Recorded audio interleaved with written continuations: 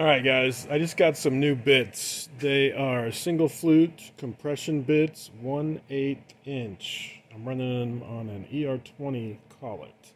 Check this out, man. These are pretty stinking cool.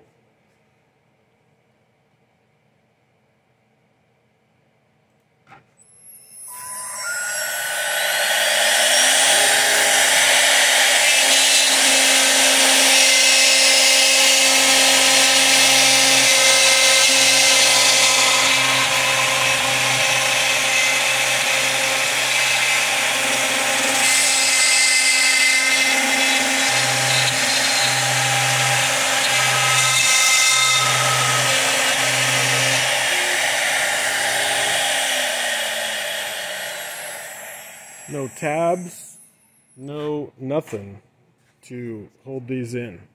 The sawdust gets compacted in there enough that they hold themselves.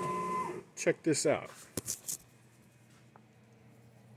It would probably be a lot easier just to take this plywood off, but I'm only cutting them in single pieces. But if you were cutting a whole sheet and then you were just popping these out, oh, I just cracked it. Obviously, if you were popping them out from the back side, that wouldn't do that. But look, no tabs, no nothing. I just cut it.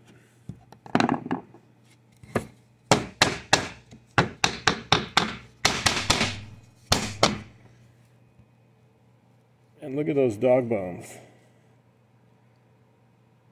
They're almost invisible.